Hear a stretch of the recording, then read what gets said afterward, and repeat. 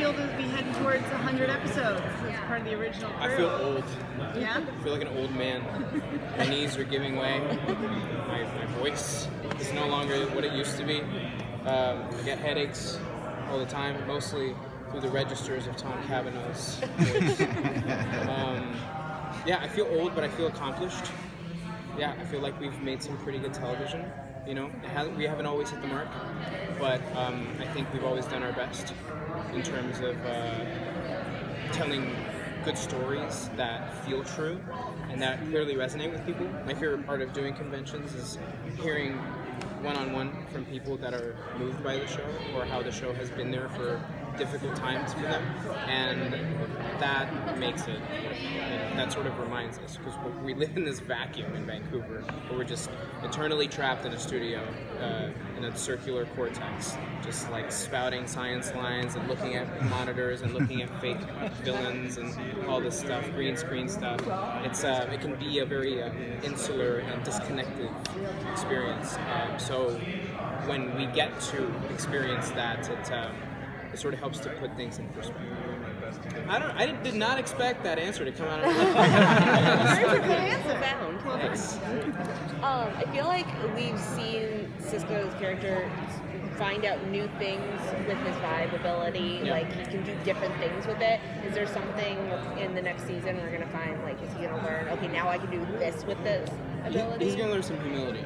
Yeah. Yeah, because his powers are going to be challenged in a way that they've never been challenged before, in a very sort of perilous situation. And I think it's going to force Cisco to weigh some pretty serious questions about his role. Tom is bringing a new character to the show this season, and of course your rapport with Tom is kind of key to the whole show's dynamic.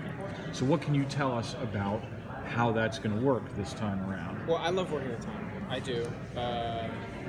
Don't tell him that. No, never. Because it'll go to his head. But I do love working with Tom, and I love, figuring out how to entertain with him, because the script is usually our blueprint, and if we take it, we're both pretty, I think, well informed with how comedy works, how timing works. So we use our, collective knowledge to make what's on the page like live and breathe and be as funny and human as it can be. And I love doing that with him, and I wouldn't trade it for anything in the world, except that I'm a big fan of change. And so I feel like I would love to see him explore, some of what he does best with a different character. Someone that maybe has more of a comedic handle. Like Hartley's pretty good at that stuff. I don't know. I'd love to see him, play around with Hartley. But I don't know. As far as like Cisco's relationship to whomever this new Valdez is. I have no idea. Thank you so much.